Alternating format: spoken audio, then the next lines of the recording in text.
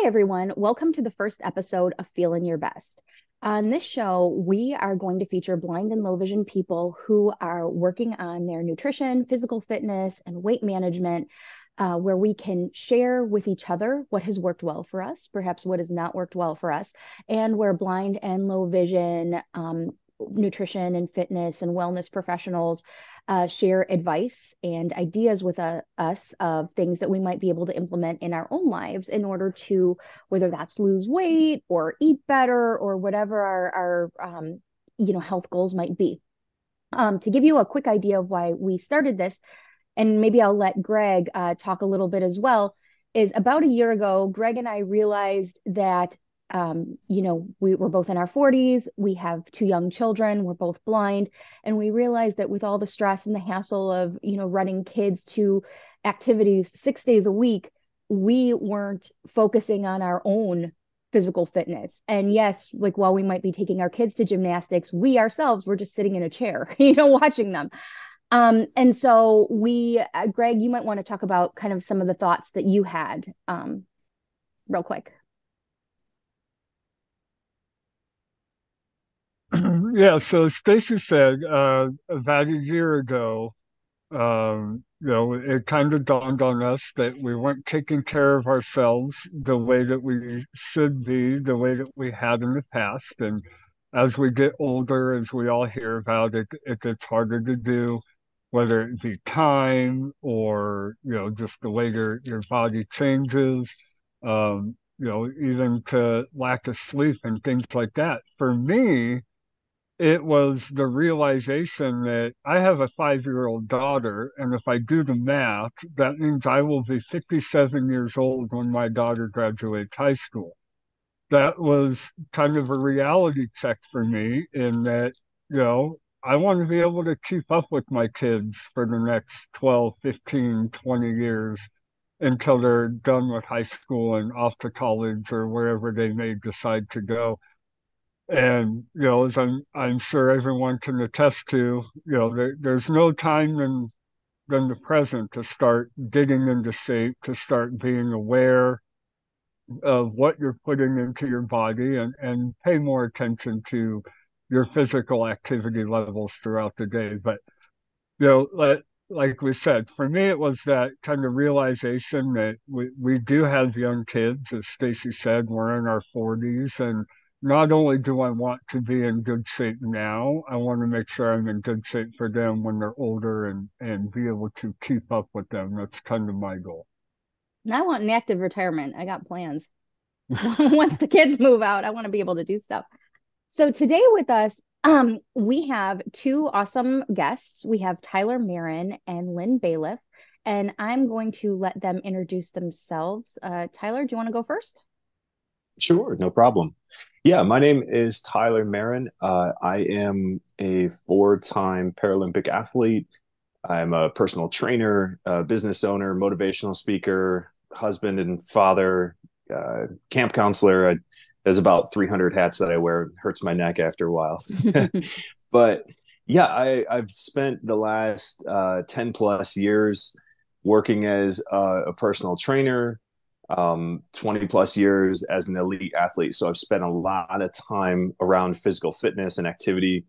I got my bachelor's degree from Western Michigan University, worked as a master trainer for 24-hour fitness in South Florida for 6 years. I was one of their assistant fitness managers for a long time.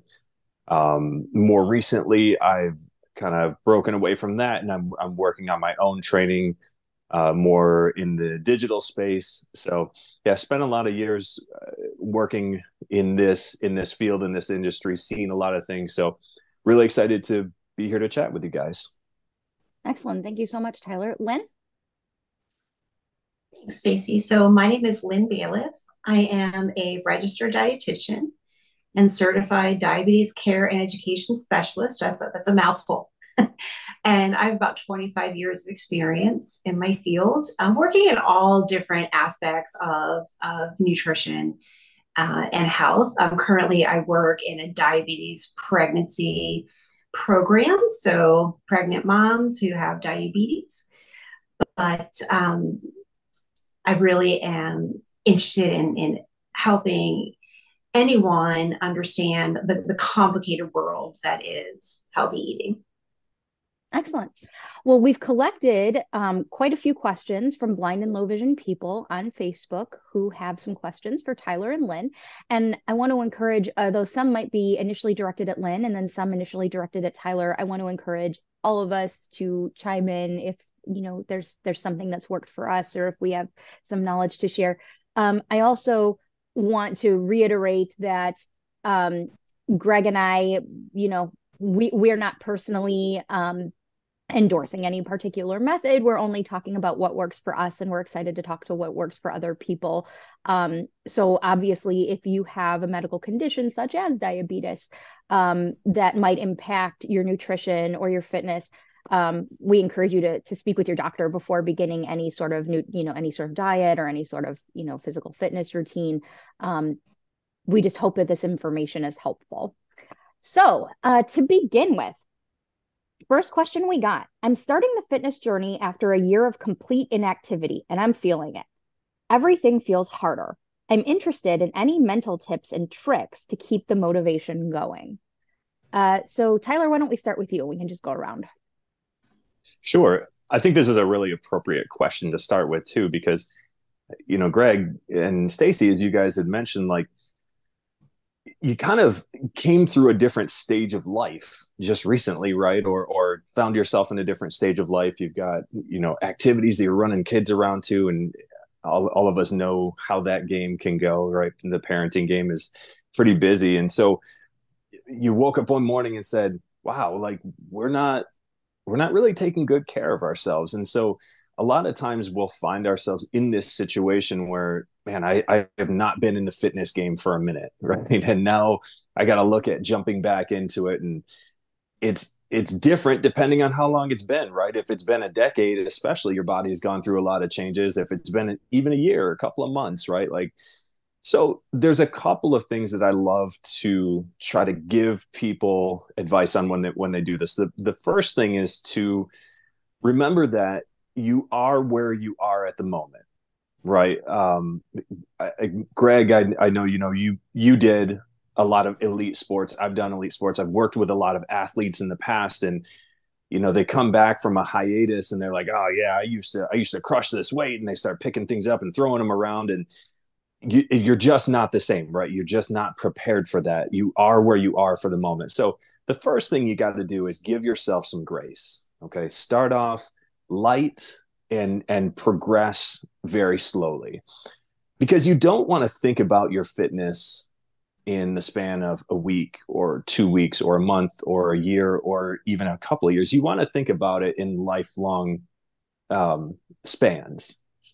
It's okay to plan short term, right? But what my point is to say, like, fitness is a lifelong journey. And so, taking it slow to start with and thinking like, I've got years to get this right is an okay thing. It doesn't have to happen overnight. So, give yourself a little bit of grace, start off nice and light, and progress yourself very slowly, very consistently, and love yourself through that process. Don't judge yourself too harshly. So that would be my strongest recommendation for somebody who's just jumping back in. I think it's really important for people to understand that there are a lot of resources available. I put together a lot of resources with my fitness programs. There are YouTube videos out there that are more accessible. There's gyms and there's equipment that's more accessible. There are resources available, but really it comes down to you. You have to be the one to make the decision to get out there and make it happen, right? I like to teach people like nobody is going to see success for you. It's some paths can be a little easier, some harder, but generally speaking, it's up to you to get out there and make sure that you're grabbing onto the fitness and the nutrition that you really want to have for yourself. So a little bit of work that it's going to take, but you're worth every step. Excellent. Lynn, what about you? Yeah, so I have two tips that kind of come to mind. And I think the first one is it can be very overwhelming when you're like, okay, I'm going to completely change the way I eat. And it's such a big, huge thing. Often it's easier to think of it as small steps that will add up. So sort of picking, one place to start, like I'm going to change the beverages I select, or I'm going to, stop eating snacks after, 8 p.m. They build on each other. One little change isn't going to help you to lose significant weight, but it is a way to have a building block. So I think having very specific behavior changes and then reaching those goals, kind of maintaining them for a week or so, and then adding something new. It just sort of makes it less of an overwhelming, thing to think about. And the second tip kind of came from a client of mine, and that is that, slips and falls are going to happen along the way. You make these great changes. You're like, yeah, I'm not going to eat after 8 p.m. And one night you eat, 10 Oreos. It's okay. It's okay that that happens. It's very common. But what you want to do is sort of just pick yourself up, kind of think, okay, that happened, move on immediately to continue with your goals. Don't be like, okay, I did it on a Friday, so I'm going to just eat whatever I want all weekend and I'll start again on Monday. Try not to throw away long periods of time after you have a slip or fall as far as eating goes. Just start over again. Think about what happened, maybe how you can prevent it in the future, but go ahead and give yourself that grace and just start over again. Awesome. Yeah, and thank you both of you for those comments. I of course agree with both of you. Tyler, I have experienced exactly what you mentioned and the needing to give yourself grace and understand that, after 12 months, after 5 years, you're not that athlete anymore, but even just to feel good in your own body, you got to start small, you got to be patient, and I like how you said, you got to give yourself grace. Um, and Lynn, one thing that I like that you said, the kind of starting small, you don't have to make it overwhelming. Something that I did on a personal level that I think really kicked off just thinking and eating healthier was I eliminated sugar. And I used to be a Coca-Cola addict until a couple of years ago. And first I started with just not drinking Coke. And then that led to not adding sugar to my coffee. And then just, like a domino effect, just one thing after another, I started making healthier decisions based on eliminating some of those problematic foods from my diet. And Greg has gone from having several Cokes a day to not having had a Coke in over a year. So he is pretty Almost 2 years now, yeah. almost 2 years. So it's epic. Yep. It can be done. Um, for me, my advice would be a little different. I am not an elite athlete. I don't think I have near the self-discipline and motivation that Tyler and Greg do.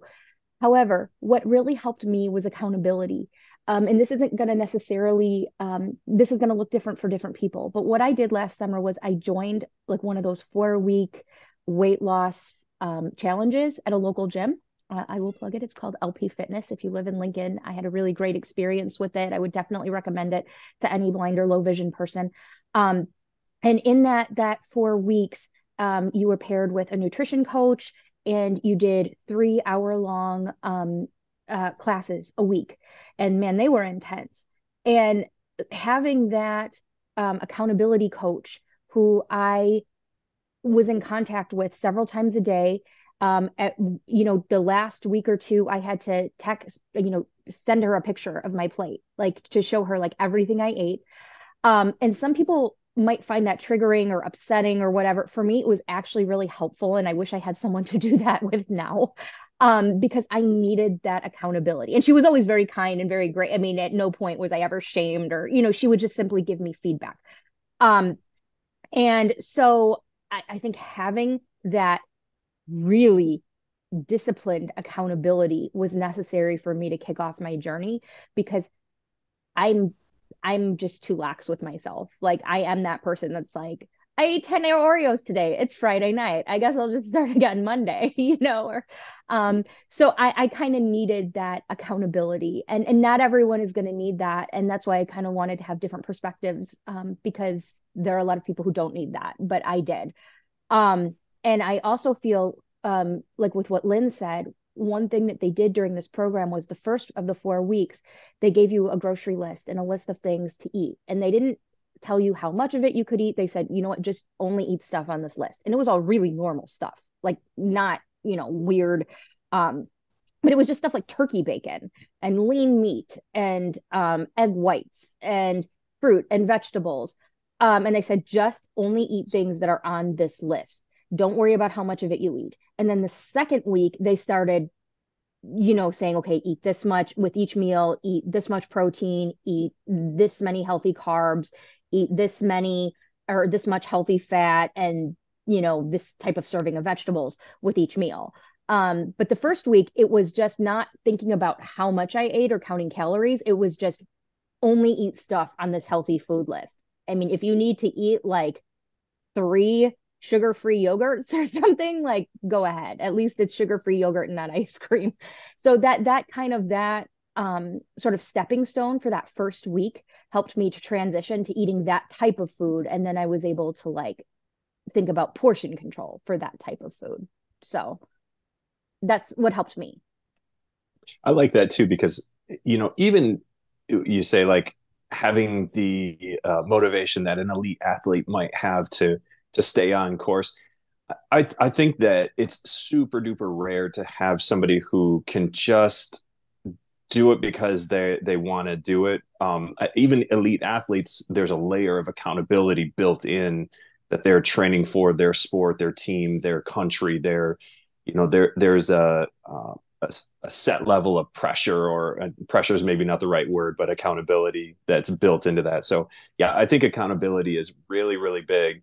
And again, highlighting the idea that it needs to be positive. The more I do personal training, the more I experience fitness, the more I realize that there's a part of fitness that can be really negative, right?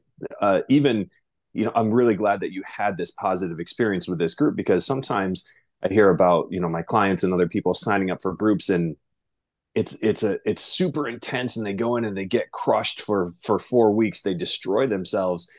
And in a way, what's really happening is they're in almost punishing themselves with fitness, right? And it's just not the way you're supposed to do it. It's okay to work out at an intense level, but not because psychologically you're trying to punish yourself for not doing it before, and things like that. So just things to be really careful of. But I'm so glad that you had a good experience with that. And yes, accountability is super helpful.